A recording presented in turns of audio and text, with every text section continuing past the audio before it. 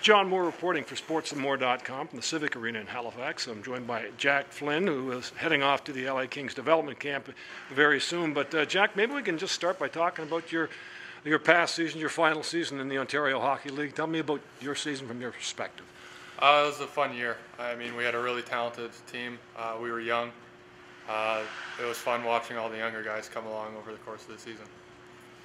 And obviously, your junior career has come to an end, and now you're working to stay in the pro game, doing sessions here in Halifax with Brad McCharles. Tell me a little bit about the preparation for your third pro development camp.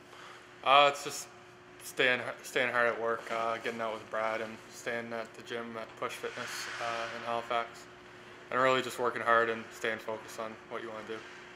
How do you feel about your development over the last number of years? Obviously, the dream is there to play pro. Tell me about your progress from your perspective. I think I've definitely come a long way since my first year in the queue.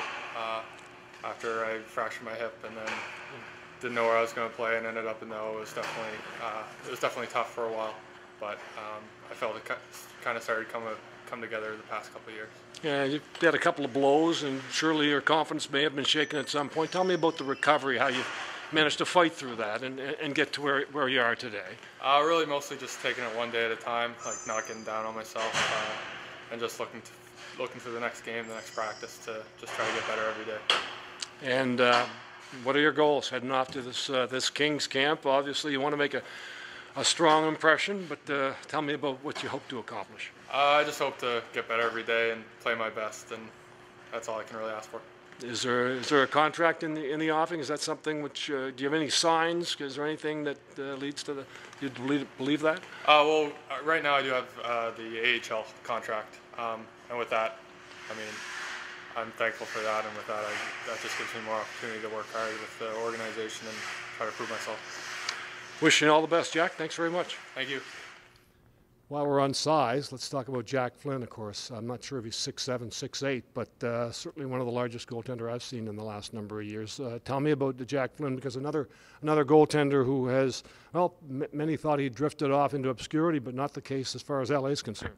No, absolutely not. And I mean, I think the size played a big factor in that. I mean, I think he, like Jack, for when he was just coming up and getting drafted to the queue, I think he was a fifth rounder maybe to Moncton originally. But you had to notice the size and you had to be excited about it. But at the same time, Jack was going to be kind of a late bloomer just because of his length, because of his height. Difficult to get your body to kind of grow into that frame. So where Jack is really, where he maybe wasn't up to it at 15, 16, 17, at 18, 19, and now 20, 21, we're really seeing him coming into it, because now he's, strength training, he's putting on weight, size, he's grown into that frame of his. And so when you look at his size and how well he moves in the net, and his hands are just incredible, I don't know how LA just isn't bursting at the seams that they grabbed this guy, because I think he has a very, very long career ahead of him as a goalie. So, yeah, we're going to hear a lot about Jack Flinn. Like, he's a guy we haven't heard early on, but I think over the next coming years, you're going to hear a lot about that kid.